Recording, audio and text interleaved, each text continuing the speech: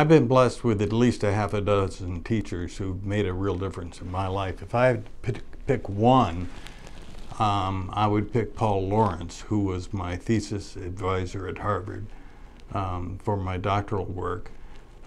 If you took the stereotype of the worst, gigantic ego, controlling, steal ideas from their students, faculty person, and do a 180, you would get Paul.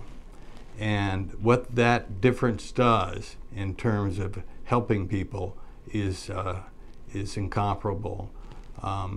We once traveled together for the first time, and he introduced me to others not as a student, but as his colleague. That attitude drew me out, motivated me, helped me to think on my own, and has ultimately made a real difference in my life. Thank you, Paul.